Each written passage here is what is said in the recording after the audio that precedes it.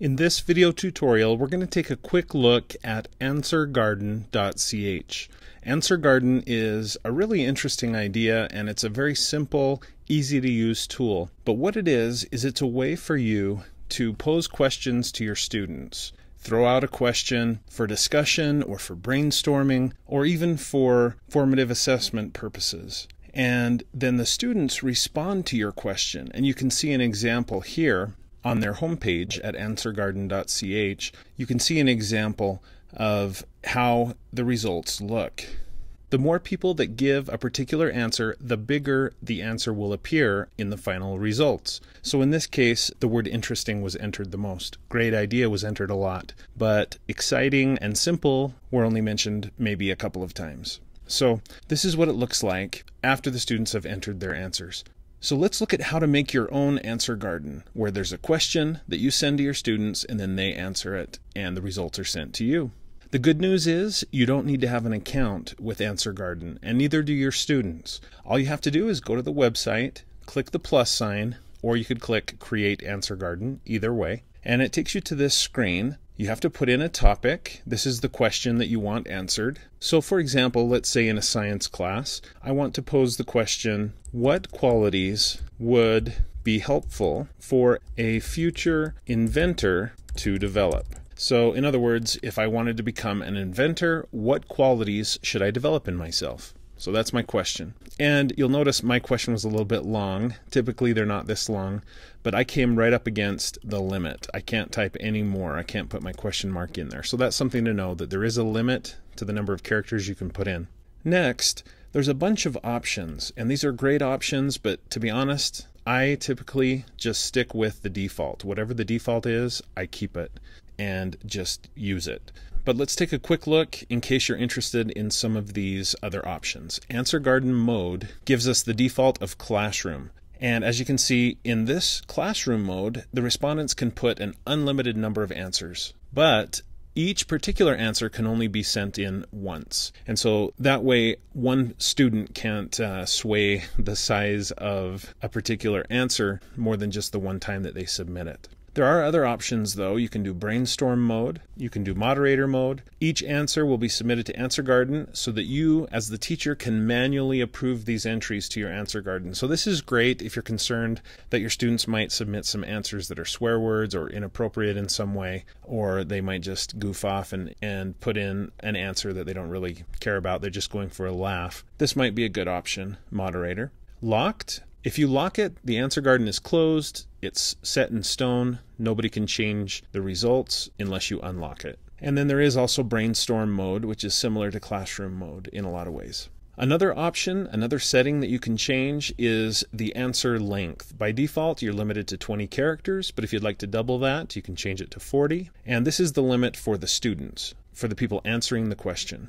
I'm going to leave it at 20 in this case. Next up, we have admin password, and this is a really good, important thing to do, in my opinion. Put in a password, and the reason this is important is even if you're not concerned about your students maybe putting something inappropriate in, it could happen, or for some reason you might want to change one of the answers. Maybe they misspell a word and it really is annoying or it causes some problems. You can use this password to get back in, and you can delete out answers that you don't want to be in your AnswerGarden. If you would like, you can put in an email address, and this will make it so that you can receive an email that has a link to your AnswerGarden. It has your password, so you won't forget where your AnswerGarden is stored and how to get in to edit it. So next up, you can uncheck this if you don't want to receive email about AnswerGarden.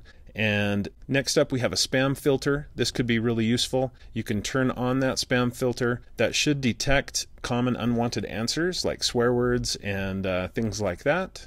And then finally, you can add local discoverability. This makes it so that neighbors, teachers in other parts of the building, maybe in the district, can easily find your AnswerGarden. In many cases, if you're just going to use this with your classroom, you might want to just change it to hidden.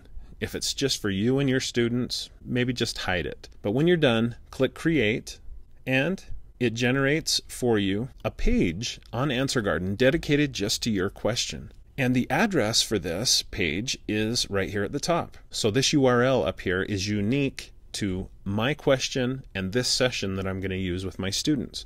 Now I, as the teacher, and anyone else that has the link, can go here and can answer the question. I'll put in a couple of answers. Okay, there's one answer. And give me a couple of seconds and I'll put in a few more answers and then we'll resume.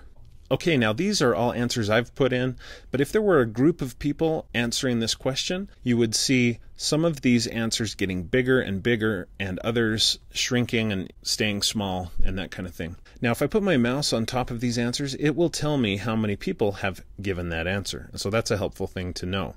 So at this point, really, that's all you need to know to get started using AnswerGarden. That's it. Just go to answergarden.ch, click the Create an AnswerGarden button, put in your question and your options, and then just get this URL and share it with your students. There are some options along the bottom that are good to know about. For example, QR.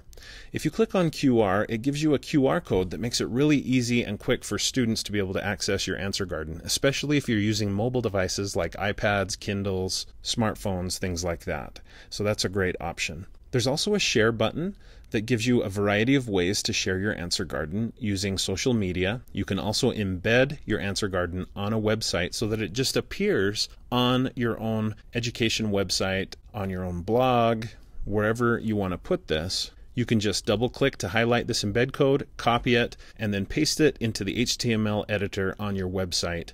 Whether it's a Weebly website or really lots of different websites allow this kind of embedding. So try it out. Here's the URL. It's just the same as the URL up here, but it's good to have it listed out again. So those are some really good options for sharing your AnswerGarden. If you would like to export your results, if you click export, it says tweet the results on Twitter, export answers to Wordle.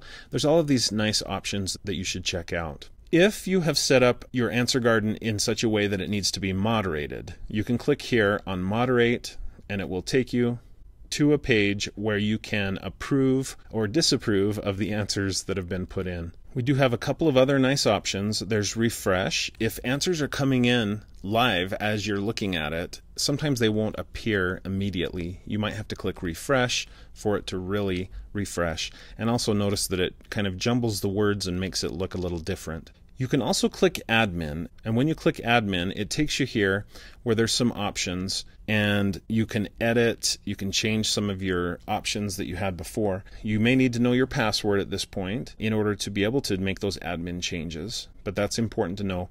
And then finally we have expand. When you click on expand, this takes it to full screen, and that might look a little better, a little nicer. So I'm going to escape out of that because I wanted to show you that yes, there are some nice ways to export the results, but if you just want to take a picture of what you have here in AnswerGarden, there's a couple of little tricks you can use.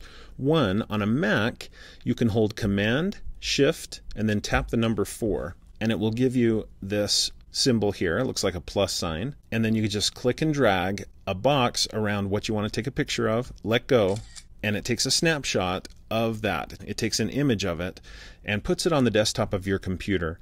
You can then use that in PowerPoint, you can use it in Word, or just about any other tool. If you have a Windows computer, there's a little tool called the snipping tool, and you should definitely check this out if you don't already know about it.